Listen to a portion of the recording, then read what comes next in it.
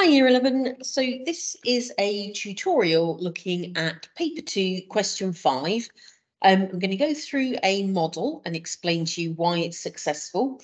Then I'm going to show you how to apply that model to your own writing, but also make sure that you understand what you need to change about it to fit the different needs as to whether or not it is a letter, a newspaper article, or a speech.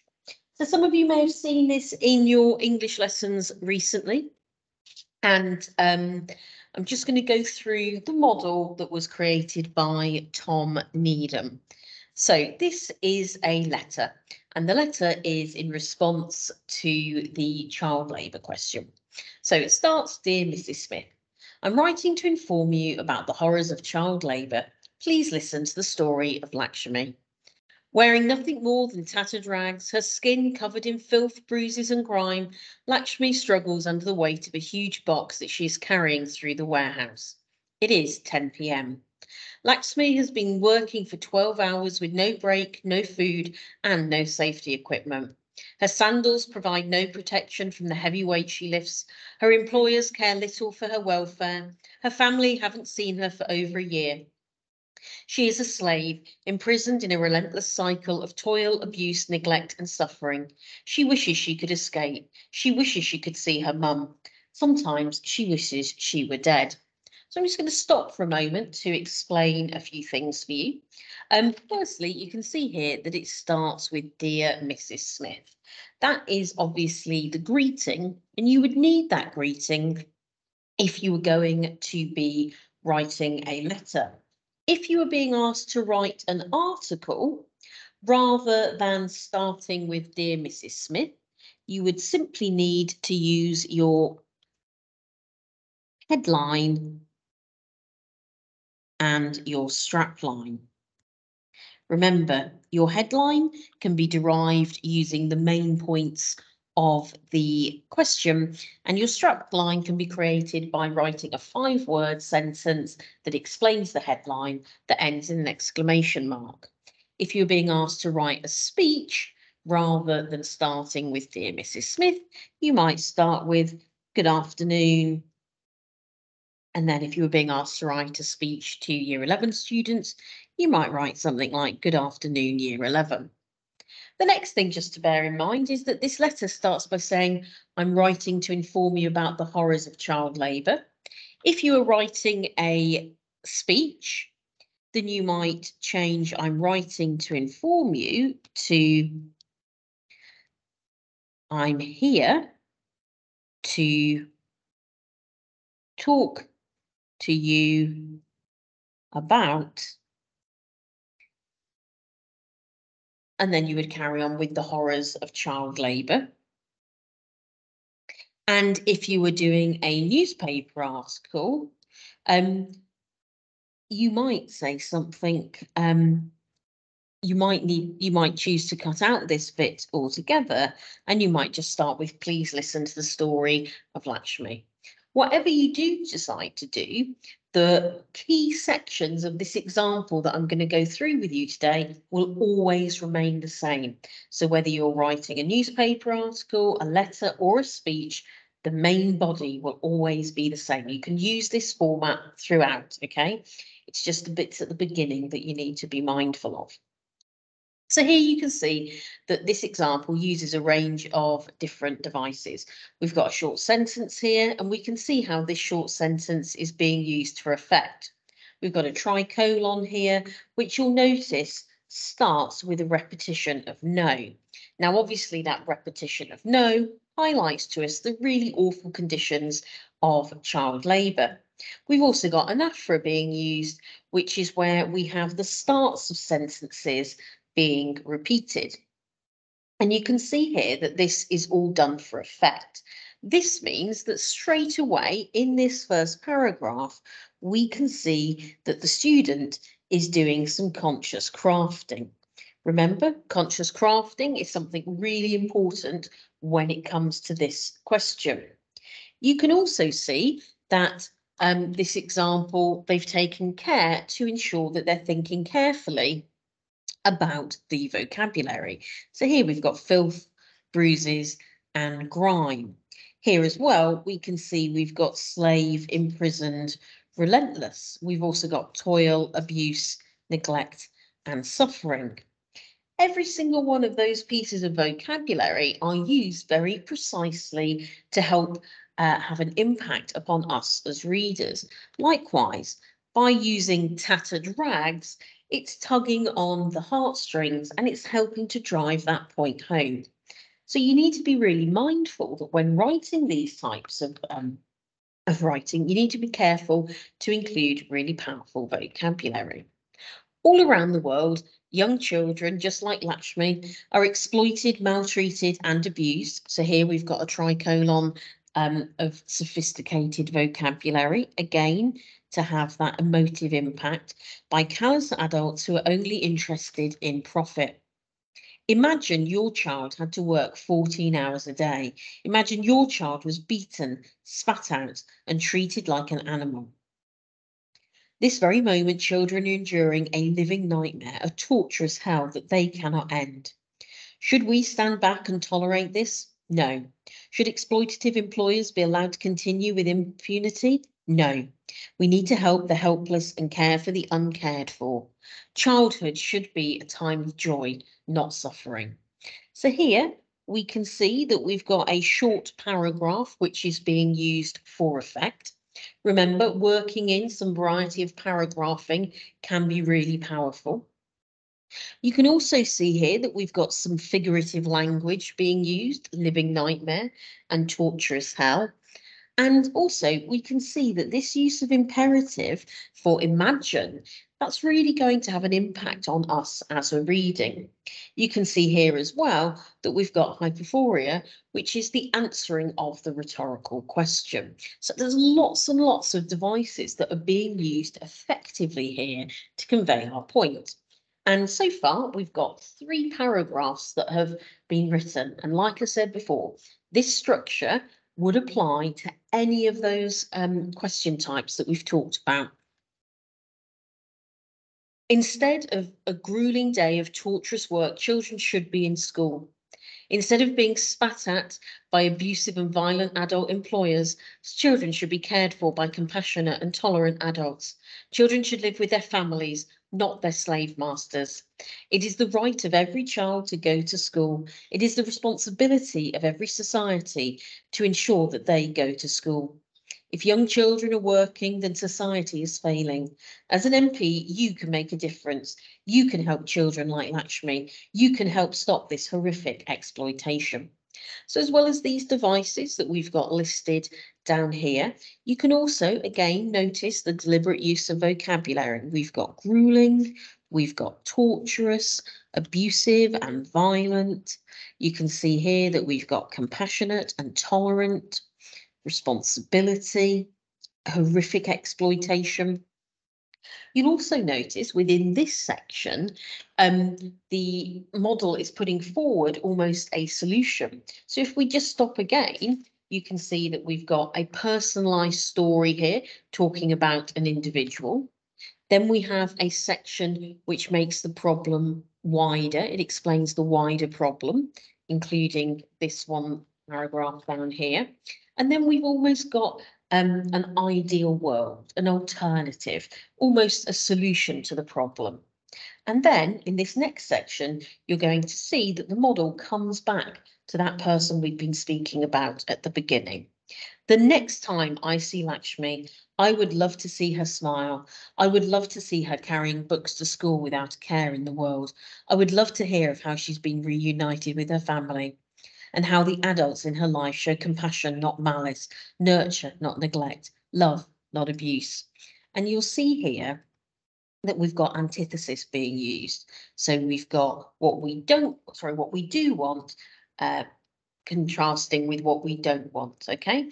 And this is that personalised returning to the story. We then have a small call to action. Please contact the Indian government and pressure them to change. Lakshmi needs your help. And then we've got the correct sign off for a letter. Yours sincerely, Tom Needham. Now, if you were writing a newspaper article, you would just take this section out, okay? This can remain absolutely as it is. If you were writing a speech, again, this call to action could stay in as it is, and you would just need to finish off with something such as, thank you for listening. So we don't need to do very much at all to our main body to make it fit for purpose. So this is a structure that I would strongly advise you working into yours. So you would always start with your very brief intro. You'd then have a personal story, almost as if it's about a character that you've invented. Then you would explain the wider problem. Once you've explained the wider problem, you would go on to show the ideal, or you can think about this as being the solution to the issue. And then you need to return back to the personal. And within that, you're also likely to have a call to action. That's where you're going to be encouraging somebody to do something to make a difference. So let's have a look at how this might work for a different question.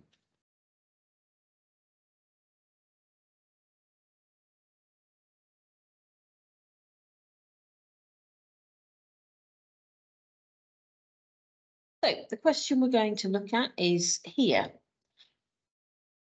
Heavy users of social media are less happy and have more problems at school and home. Write a letter to your local newspaper arguing whether or not you think this is true. Now, the first thing that I want to point out with this question is that it's telling you to write a letter to your local newspaper. This means it's a letter format that you need to write and not a newspaper article, okay? We've also got here, heavy users of social media are less happy and have more problems at school. So those elements are the bits that we need to be writing about and answering in our question. So let's get started. Now, obviously, we are writing a letter, so we're going to need to make sure that we set the letter out correctly. And what you need to do is you need to make sure that you've got your name and address up here in the top corner. Now, there's no need to write that out in detail. You would just write your name or your name in itself, and then you could just put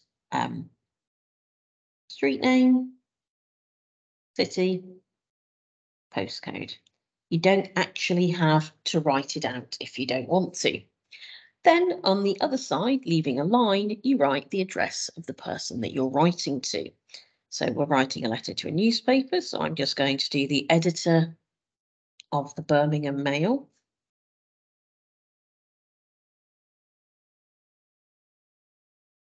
And again, I can just put street address,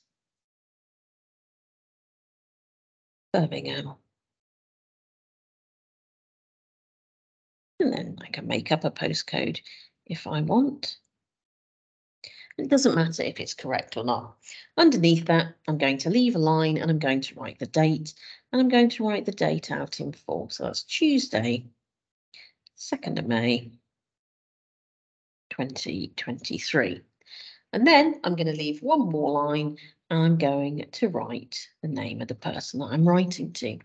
So I'm just going to write to Dear Ms. Smith. And you always need a comma after the person's name. So if you remember, we start by saying sort of the reason why we're writing. So I'm going to start with, it is with, I'm going to use the word despair here. So I'm really thinking about the way that I'm feeling. So it is with despair that I write to you regarding problems encountered by young people You spend far too much time. You spend far too much. I'm actually going to put of their precious time so that I'm continually thinking about my vocabulary. Of their precious time.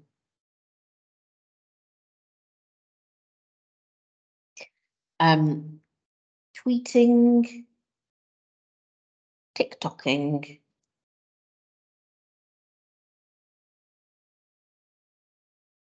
and twitching. Please listen to this story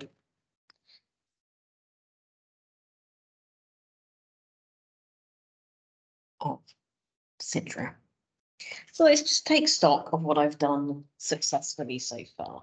So firstly, I'm showing the examiner that I know how to use commas correctly. You can also see here, I'm thinking about my vocabulary to spare that I write to you regarding the problems encountered by young people who spend too much of their precious time. And here you can see that I've used some alliteration, tweeting, TikToking, and twitching. So I'm showing an awareness of the situation. You'll also see that I've continued to use punctuation correctly. And then I've put, please listen to this story of Sidra. Now, in actual fact, I'd be better off using a colon there to introduce my next idea. So in this first paragraph alone, there's 3 different types of punctuation that I've used correctly, and I've used a range of vocabulary that could be considered, consciously crafted. So if you remember, once I've done my introduction, I need to go ahead and I need to be using my personal story. Now, I've said here that my personal story is going to be about Sidra. And so I want to try and get us thinking about this individual. So I'm going to start by explaining the situation. Sitting alone in her room,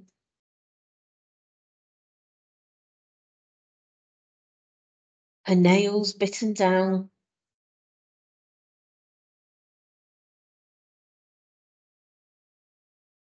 her hair covering her face.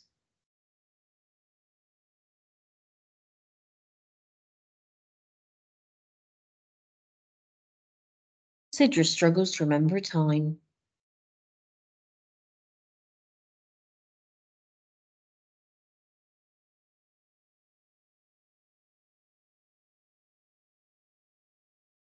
when she was not alone.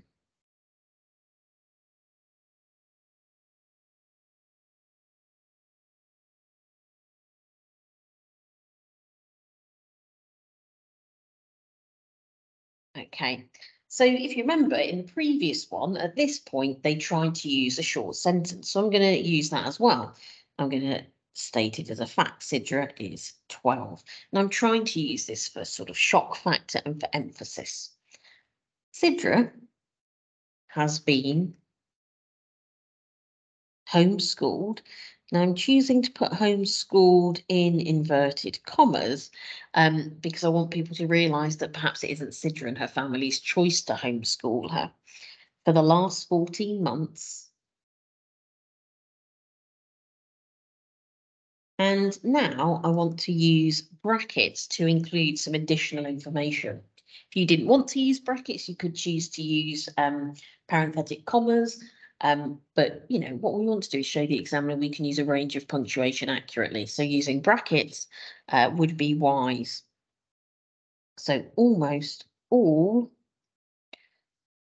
of her time at secondary school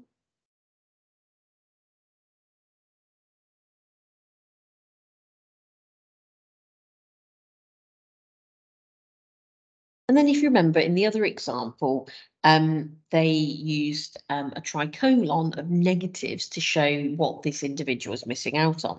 So I want to try and do the same for my example here. So I'm going to say she has no specialist instruction. That means teaching. No lunch times. Chatting with friends.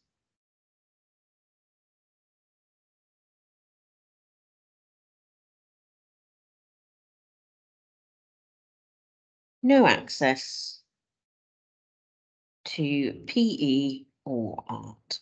So I've tried to think of some negatives of not being able to attend school. And now I want to use a rhetorical question to further engage my reader in the plight of this individual. So I'm going to put the reason for her isolation.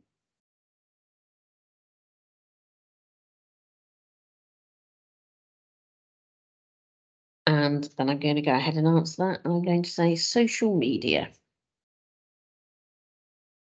Or rather, the abuse she has received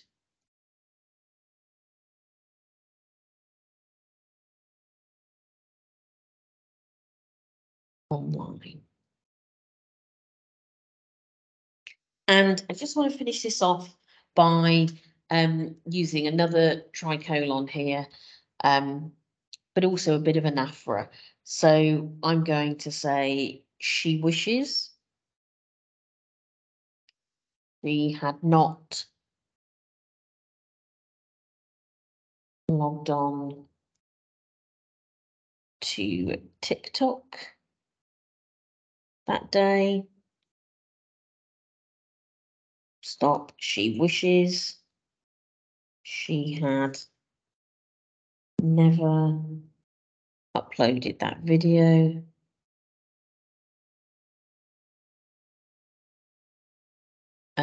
She wishes her bullies had not seen it.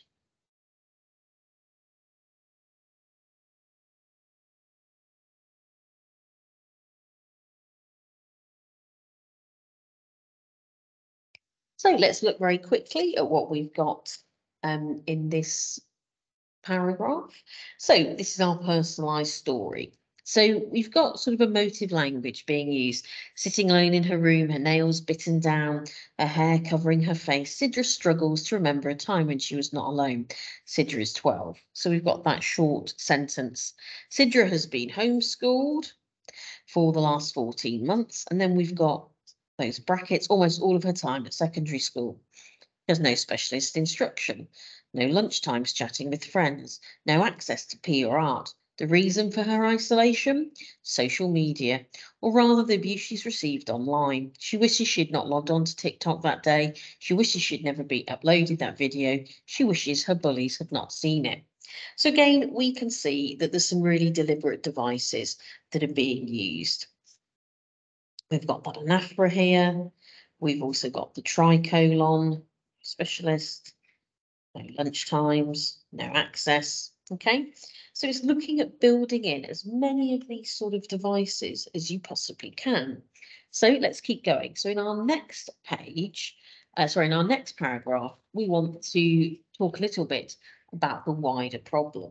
So now we're not just thinking about Sidra who experiences this, but we're thinking about children up and down the country.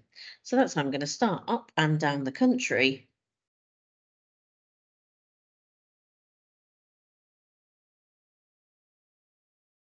There are countless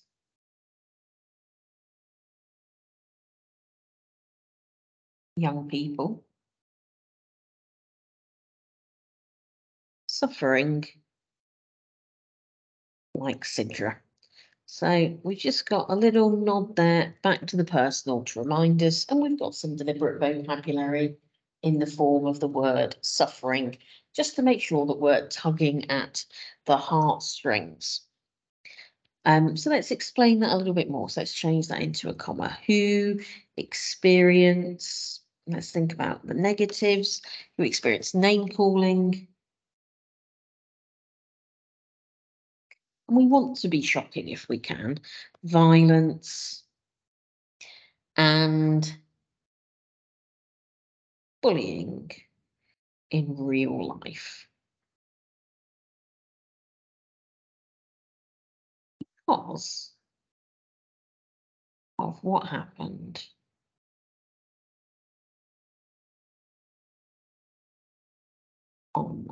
online. Now, one thing I really liked in that previous example was that use of imagine your child, because I think that really hits home. So I'm going to borrow that as well. Imagine your child unable to attend school.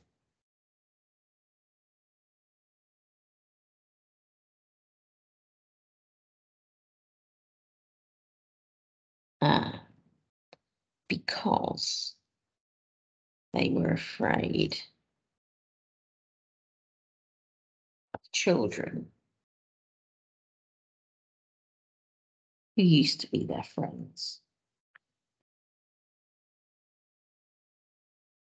And one of the things that I thought was powerful in that previous extract was using imagine twice. So I'm going to do that as well. I'm going to say imagine, and I'm going to use a tricolon, imagine your child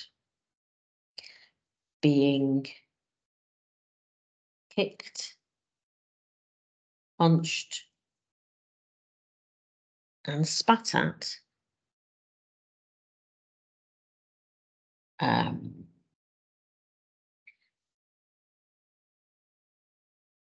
Just because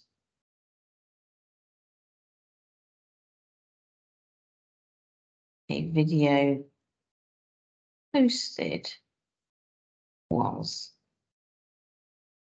disliked. So again, I've got that sort of double use of imagine, just like we saw in that example, to highlight it. Now, I want to try and use some of that figurative language that we saw in the previous example. So I'm going to say, like Sidra, children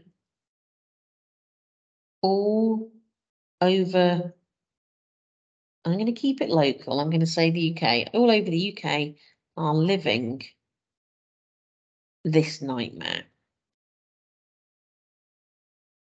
So again, there's some figurative language there.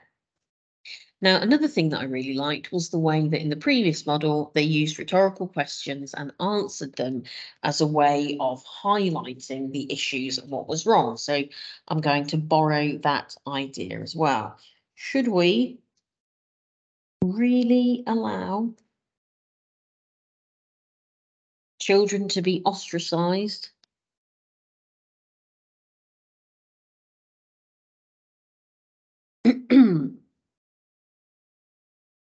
Just think how to spell that then. Ostracized from real life because of an online mistake. No, and I'm going to put an exclamation mark there just to show off another type of punctuation that I know how to use. Should children under the age of 16 have unrestricted social media access?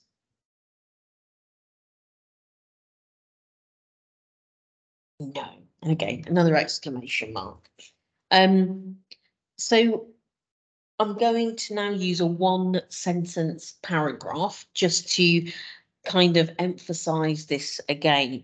I'm going to use one of those sentence structures that you have seen mentioned in some of the previous videos, which is the show me ... and I'll show you. So show me a happy and content child, and I'll show you a child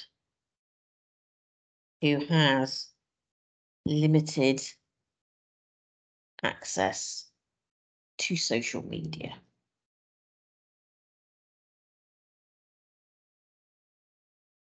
So what we've done so far is we've got our introduction, we've got our paragraph that highlights the personal issue, and then we've got this which pulls out the greater problem. If you look here, you can see as well that we've got a range of punctuation being used again accurately, including here the exclamation marks, the question marks. We've also got this figurative language. And, again, we've got this use of imagine your child, just to really hammer home what we're trying to talk about. We've then got this one sentence paragraph. So the next section that we need to do in our letter or our article or our speech, doesn't matter what we've been asked to write, we can use this same structure, is we need to think about the ideal situation. So the solution, if you will, or the alternative that we would like. So I'm going to start here with, instead of spending 8 hours a day glued to their phones,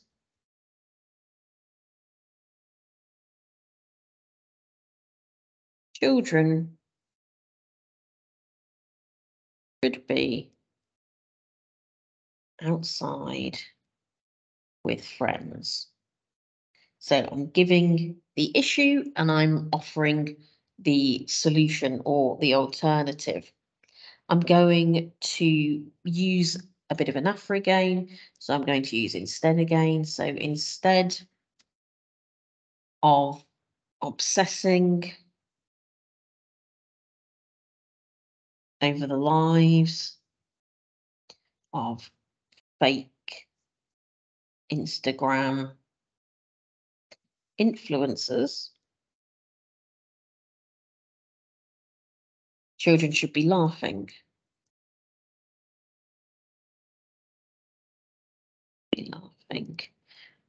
Let's highlight friends again.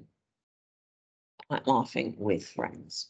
So here you can see that I've repeated some ideas at the beginning and at the end, so that we can see the real juxtaposition as to what the situation is and what we want the situation to be. Children should be spending time with their real life family, not strangers on a live stream. So here we can see that I've continued to give that balance of ideas. So I'm using contrast here to really try and highlight that for the readers.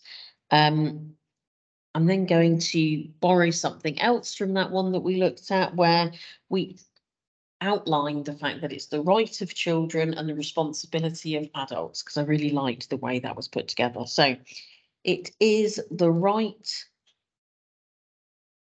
of every child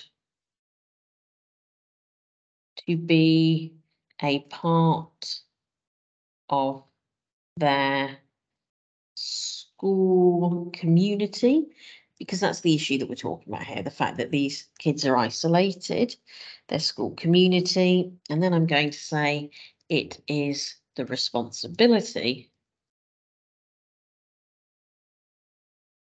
of every community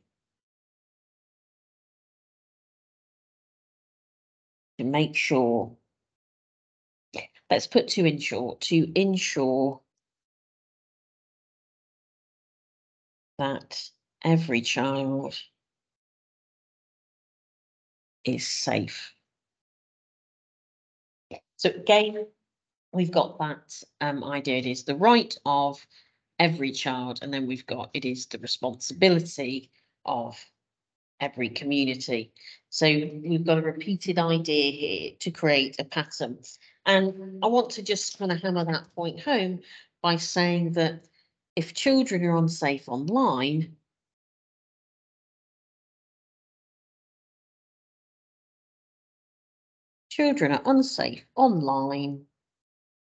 then we as a society are failing.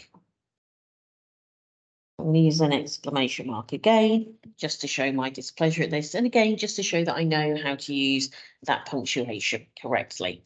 See here, I've used a parenthetic comma to create it. So finally, I want to return to the personal issue, but also place a bit of a call to action. So I'm going to say, the next time I see Sidra, I would love to see her smile.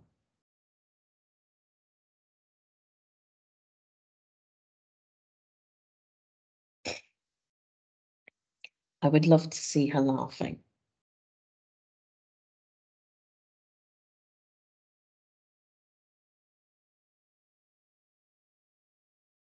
I would love to see her in school, surrounded by friends. So I'm presenting in my return to the personal, the ideal situation. I'm going to say that Sidra deserves friendship, not isolation. So again, I've got the use of contrast here, and I've got that anaphora. I would love, I would love, I would love. Okay, and you can see that there's some deliberate vocabulary choices here. Friendship, not isolation. I feel like I can build on that, like in the first example. So what also could we say? Education, not exclusion, and love, not abuse. So now we've got 3 lots using that idea of the antithesis: friendship, education, exclusion, love, abuse. Okay, so finally now we just need our call to action. So I'm just going to finish that off by saying, please help your children. We've got some direct address there. Your children to recognise the dangers of social media. And then, because I know the name of the person I'm writing to, I'm going to sign off with yours sincerely. If I don't know the name, I would be using yours faithfully, and then I would put my name.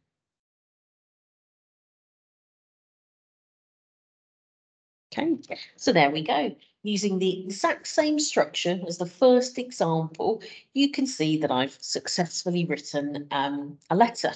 Now, just to take you back, if I wanted to be writing a newspaper article, I would not need the names and addresses, I wouldn't need the dates, and I would not need Dear Mrs. Smith. Instead, I might start a newspaper article with something along the lines of social media, colon, helpful or harmful. So you can see that I have used the exam criteria, the exam question to create that. And then my strap line, I'm going to just say something like children are suffering as a result of heavy social media use. And if I end that with an exclamation mark, it makes my idea really clearly. Then if this was a newspaper article, obviously I wouldn't need any of those sections. And I might talk here. So it says it is with despair that I write to you regarding the problems encountered. Well, I could probably get rid of that, and I could then just start with the problems encountered by young people who spend far too much of their precious time tweeting, TikTok, and so that's all I would need to change. And then obviously at the end,